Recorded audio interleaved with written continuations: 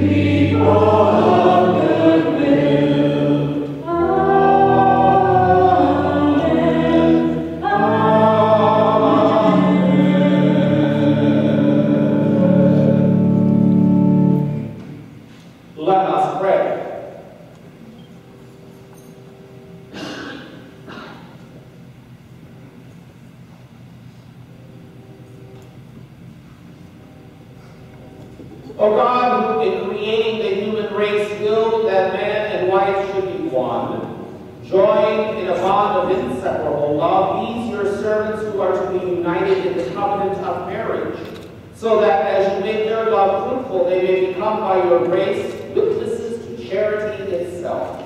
Through our Lord Jesus Christ, your Son, who lives and reigns with you in the unity of the Holy Spirit, one God forever and ever. Amen. Let's be seated.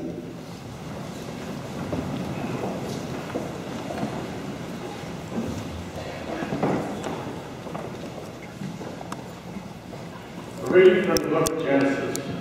The Lord God said, "It is not good for man to be alone. I will make a suitable partner for him." So the Lord God formed out of the ground various wild animals and various birds of the air. And he brought them to the man to see what he would call them. Whatever the man called each of them would be its name.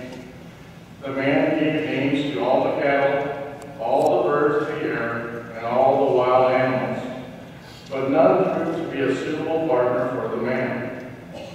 So the Lord God cast a deep sleep on the man, and while he was asleep, he took out one of his ribs and closed up its place with flesh.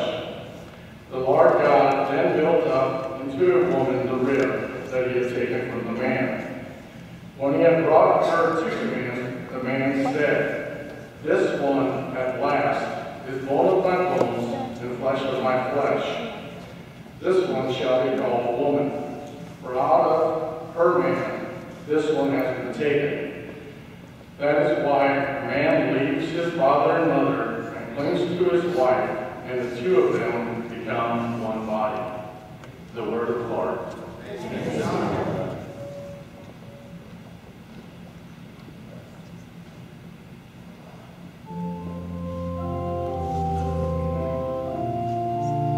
Please join in singing the refrain.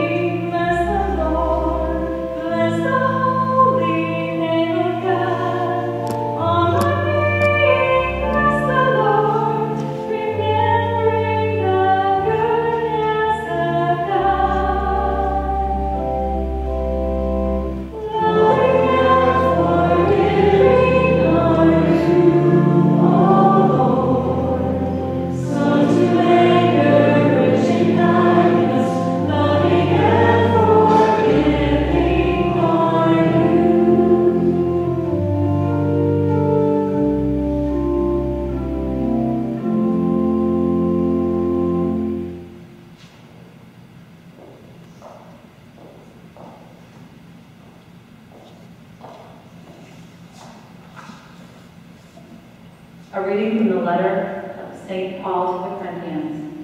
Brothers and sisters, strive eagerly for the greatest spiritual gifts, but I shall show you a still more excellent way.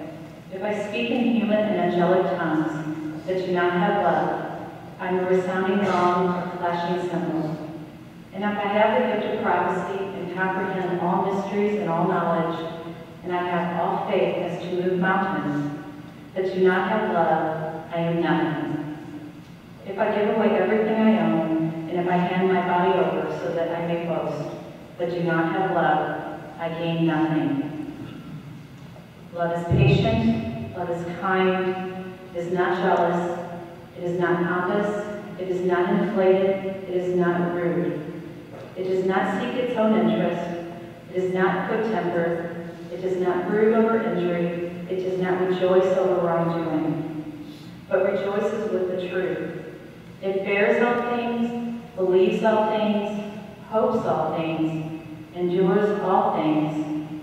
Love never fails. The word of the Lord. Thanks be to God.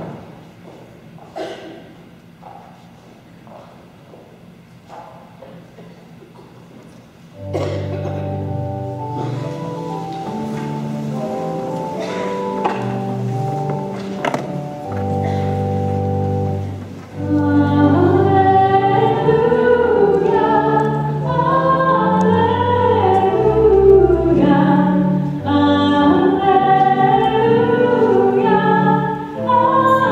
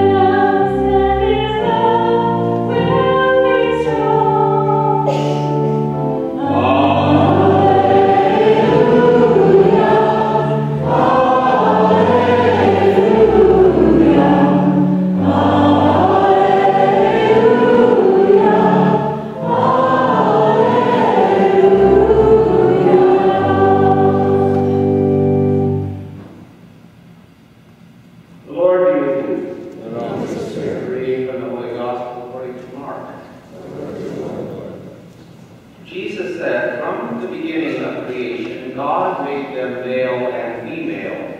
For this reason, a man shall leave his father and mother and be joined to his wife, and the two shall become one flesh. So they are no longer two, but one flesh. Therefore, what God has joined together, no human being must separate.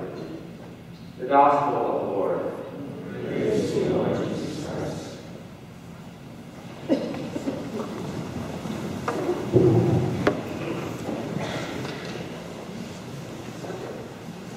Vince is anxious to get this over with.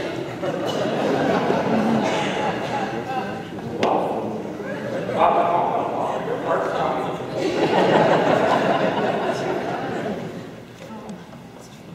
I promise I won't be that long.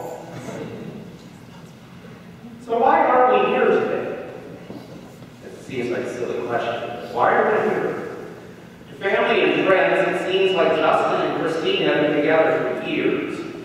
Actually, they have been a couple for years. Recently, I happened to see a picture of Justine and Kristen. I did actually.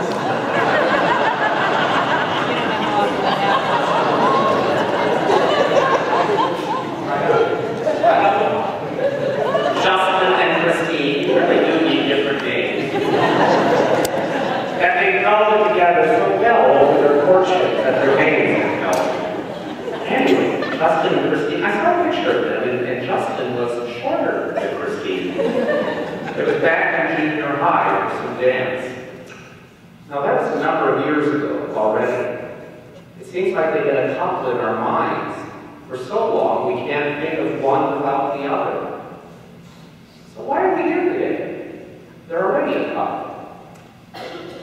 Justin and Christine, in a conversation a few weeks ago with me, provided us the answer to why we are here. They told me today's gospel reading drives home why we're in this church, gathered as church.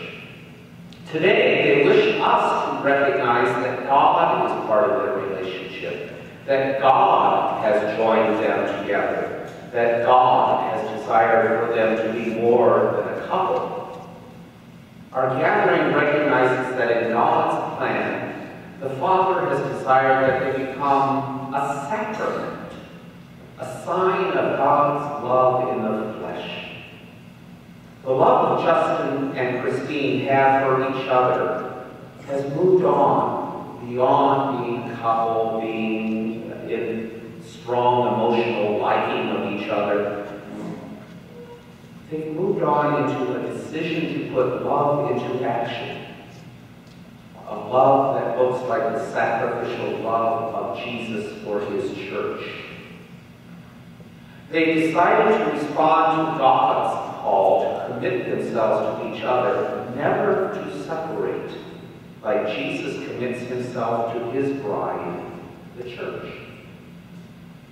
As we talked, they used a metaphor to describe what takes place as they exchange vows in a few moments before the altar. God's love that has brought them together will be the glue that holds them together as a sacramental couple all the days of their lives. We're here to recognize and support that bond so that they will be a sign of God's love until the day they are separated by death. As a structural engineer, you know that a well-built, solid structure is needed for a building so that structure will withstand extreme weather and the inevitable deterioration of time. Iron beams must be properly placed and joined together. Strong materials must be used. Buildings can be made beautiful by their facade, but underneath must be a firm foundation and solid structural frame. When it comes to marriage, St. Paul, in the second reading we heard proclaimed this afternoon, draws the blueprint of what the underlying structure of a beautiful marriage is made of and how it is organized. Love is patient and kind, paints a pretty picture. But underneath, Paul is building a framework of sacrifice.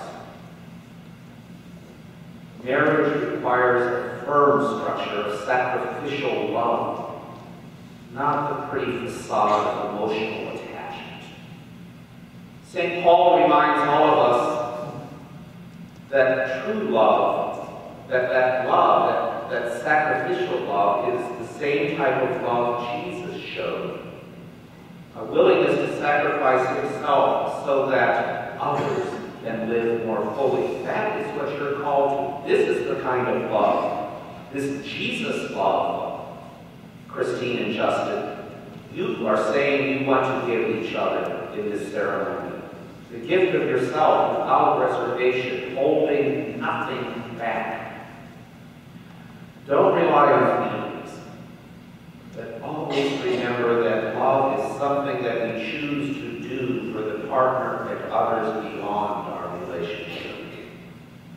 You've erected the foundation and internal structure over the years of your relationship so far. Now we, the church, declare that we see the whole building as revealing to the world the beauty of marriage. As many of you know, Christine works with a wonderful organization called Hospice. The people of Hospice accompany and support people on a journey, that final journey to death and God,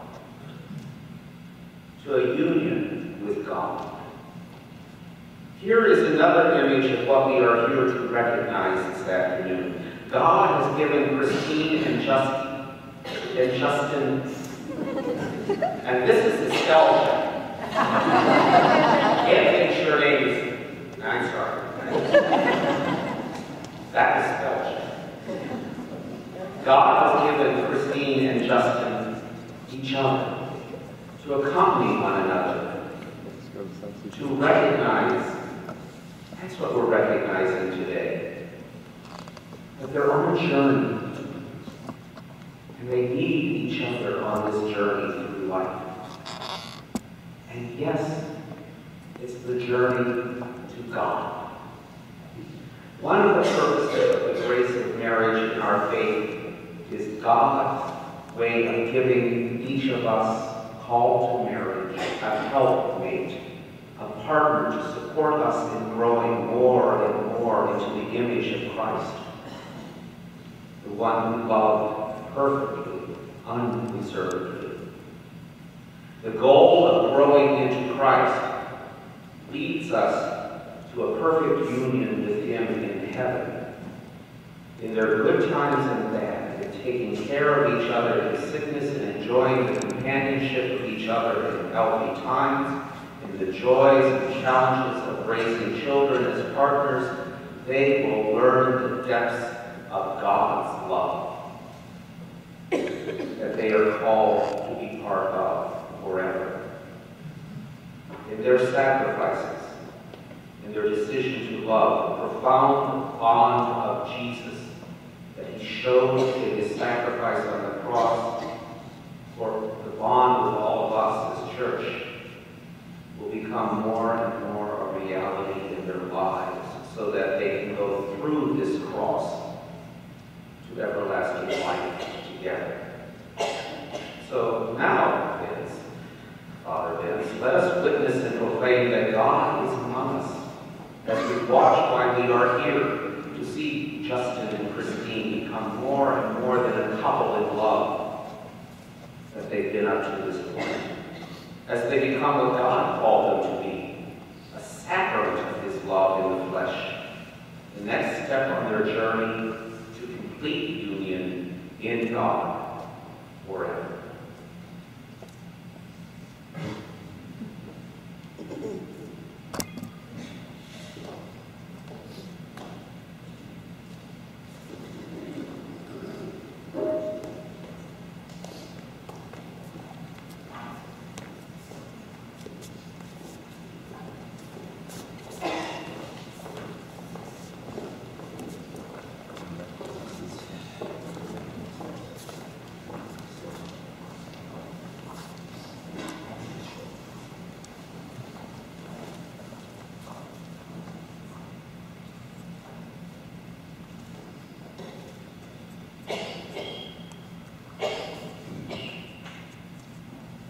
friends, we come together in this church so that the Lord may seal and strengthen your love in the presence of the church's ministry and the presence of the church's ministry in this entire community. Christ abundantly blesses this love, has already consecrated your baptism. Now he strengthens you, enriches you by a special sacrament, that you may assume the duties of marriage in mutual and lasting fidelity. And so in the presence of the church, I ask you to state your intentions. Justin and Christine, have you come here freely, without reservation, to give yourselves to each other in marriage? Yes. Will you love and honor each other as husband and wife for the rest of your lives? Yes. Will you accept children lovingly from God, bring them up according to the law of Christ and his church? Yes. Since it is your intention to enter into marriage, join your right hands, declare your consent before God and his church. I, Justin, take you, Christine, I, Justin, take you, Christine, to be my wife. to be my wife. I promise to be true to you I promise to be true to you in good times and in bad, in good times and in bad, in sickness and in health. sickness and in health. I will love you and honor you I will love you and honor you all the days of my life. all the days of my life. I, Christine, take you, Justin, I, Christine, Justin, to be my husband. my husband. I promise to be true to you I promise to be true to you in good times and in bad, in good times and in bad, in sickness and in health. in sickness and in health. I will love you and honor you I will love you and honor you all the days of my life. all the days of my life. You have declared your consent before the church. May the Lord's goodness bless you and strengthen you and fill you with his blessing. What God has joined, no one must divide. Amen. Amen. May the Lord bless these rings which you give to each other as a sign of your love and fidelity. Amen.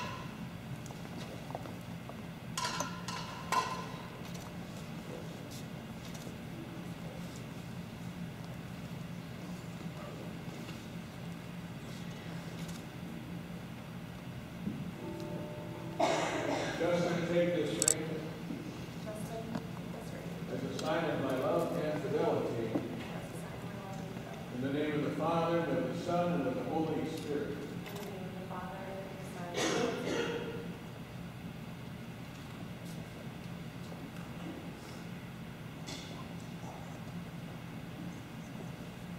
Christine, take this ring Christine, take this ring as a sign of my love and fidelity. as a sign of my love and fidelity. In the name of the Father, and of the Son, and of the Holy Spirit. In the name of the Father, the Son, and the Holy Spirit.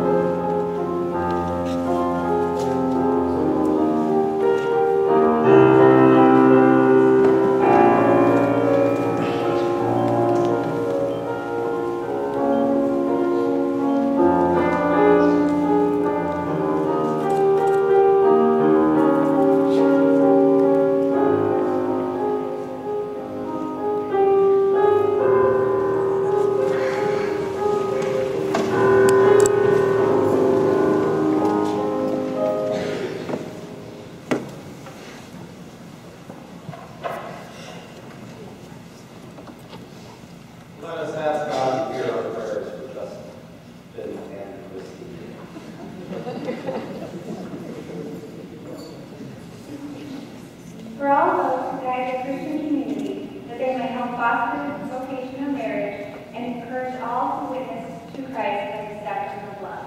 We praise the Lord. For the reconciliation of all who are estranged in our world, for nations at war, human communities that daily experience violence, for people who suffer terrorism, that there may be peace and justice in our day. We praise the Lord. For Justin and Christine, that they may grow in the love of Christ, which they celebrate this day, and share that love with church, community, and all they encounter. We praise the Lord. That the spirit of justice will help Justin and Christine in difficult times and lead them to rejoice in God's favor when life is good. We praise the Lord. That Justin and Christine may know the support and love of family and friends all the days of their life together. We praise the Lord. For all who are gathered here to celebrate with Justin and Christine, that they may have safe travels, good health, and be generous in sharing the gifts God has given them with those in need. We praise the Lord. For all who are gathered here to celebrate with Justin and Christine, that by witnessing the couple's promise of love, that each be renewed in our own vocations of witness to the Lord. We praise the Lord. For the deceased relatives of Justin and Christine, that they may know the eternal life God has promised them, and that these beloved dead will intercede before God's throne for this couple all the days of their married life. We praise the Lord. We make these prayers in the name of Jesus, who is Lord forever. Amen.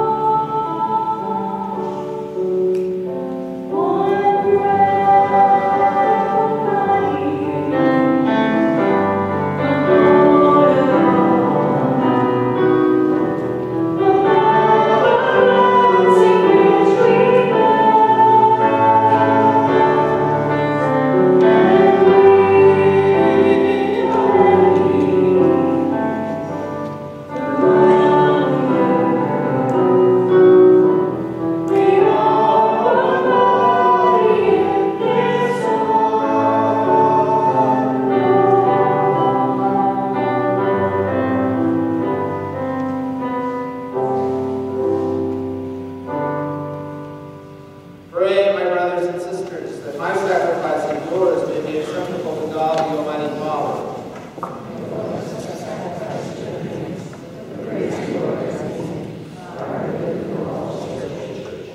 Receive, O Lord, the offering made on the occasion of this sealing of the sacred bond of marriage. And just as your goodness is its origin, may your providence guide its course. Through Christ our Lord. Since some folks here aren't going to kneel on the floor, we're all going to remain standing through the entire Eucharistic prayer. The Lord be with you. And also with you. Lift up your hearts. Let us give thanks to the Lord our God. It is truly right and just, our duty and our salvation, always and everywhere to give you thanks, Lord, Holy Father, Almighty and eternal God, for you have forged the covenant of marriage as a sweet yoke of harmony and an unbreakable bond of peace, so that the chaste and fruitful love of holy matrimony may serve to increase the children you adopt as your own. By your providence and grace, O Lord, you accomplish the wonder of this twofold design, that while the birth of children brings beauty to the world, their rebirth in baptism gives increase to the church. Through Christ, who is Lord, through him with all the angels and all the saints, we sing the hymn of your praise, as without end we acclaim.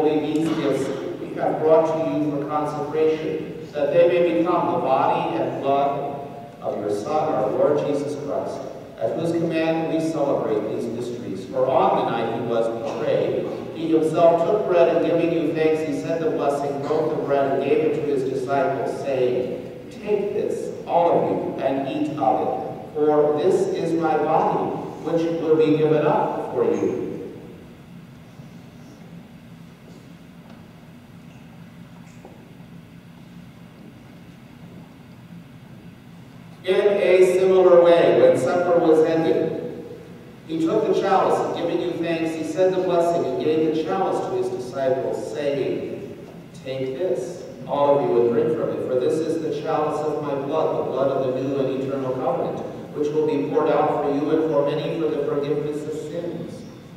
Do this in memory of me."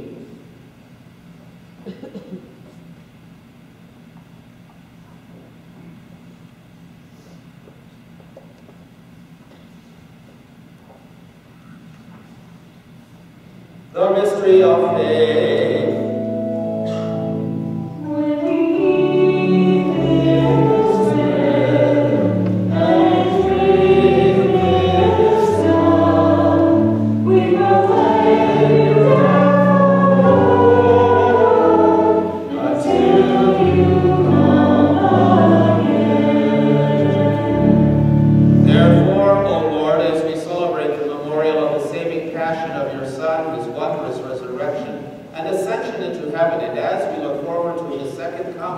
We offer you in thanksgiving this holy and living sacrifice. Look, we pray, upon the oblation of your church, and recognizing the sacrificial victim by whose death you will to reconcile us to yourself who are nourished by the body and blood of your Son, and filled with His Holy Spirit, may become one body, one spirit in Christ.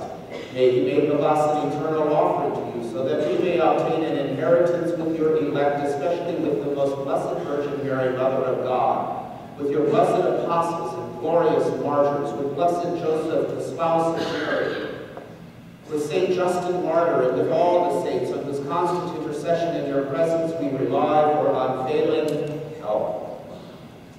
May this sacrifice of our reconciliation, we pray, O Lord, advance the peace and salvation of all the world. Be pleased to confirm in faith and charity your pilgrim church on earth with your servant Francis, our Pope, and Edward, our Bishop, the order of bishops, all the clergy, and the entire people you have gained for your own.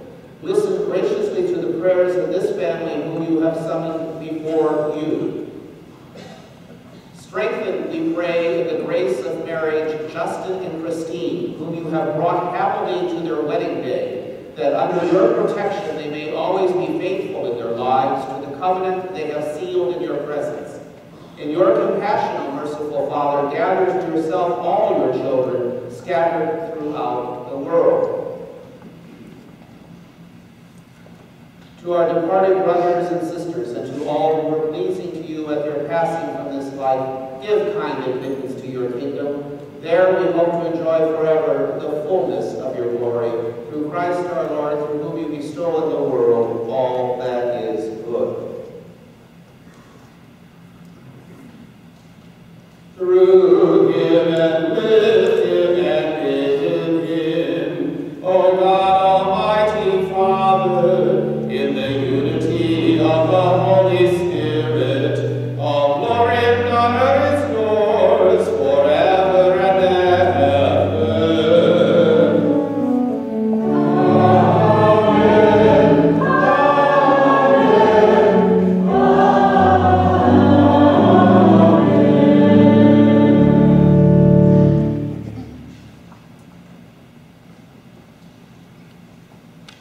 As the Savior's command informed by divine teaching, we dare to say, Our Father, who art in heaven, hallowed be thy name. Thy kingdom come, thy will be done, on earth as it is in heaven. Give us this day our daily bread, and forgive us our trespasses, as we forgive those who trespass against us. And lead us not into temptation, but deliver us from evil. Dear brothers and sisters, let us humbly pray to the Lord that on these his servants, now married in Christ, he may mercifully pour out the blessing of his grace and make of one heart in love by the sacrament of the body and blood of Christ those he has joined in a holy covenant.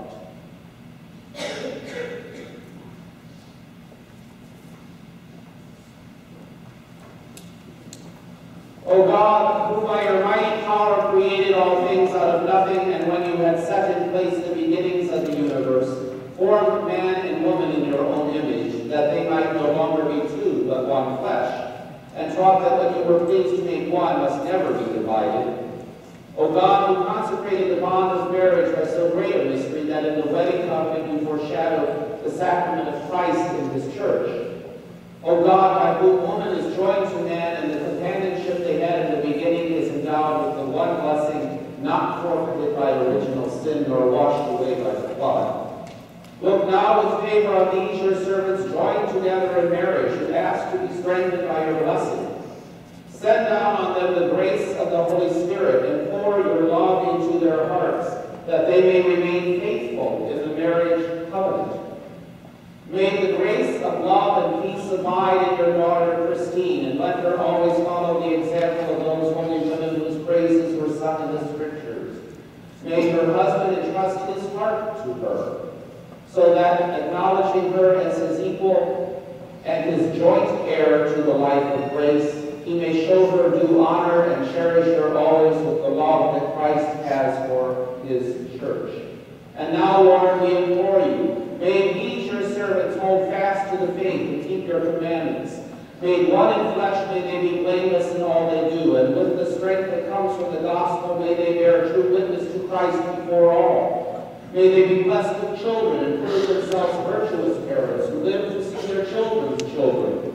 and grant that reaching at last together in the fullness of years for which they hope, they may come to the life of the blessed in the kingdom of heaven through Christ our Lord. Amen.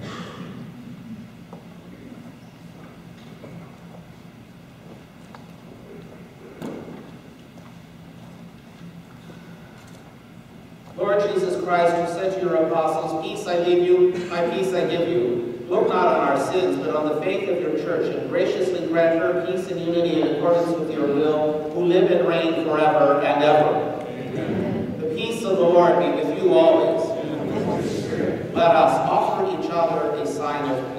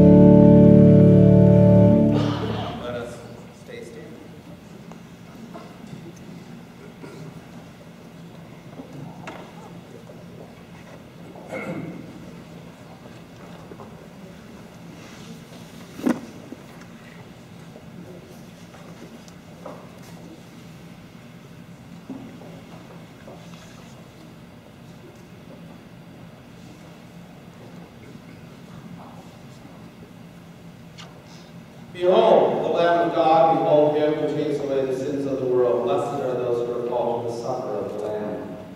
Lord, I am not worthy that you should enter under my roof, but only say the word, and my soul shall be made.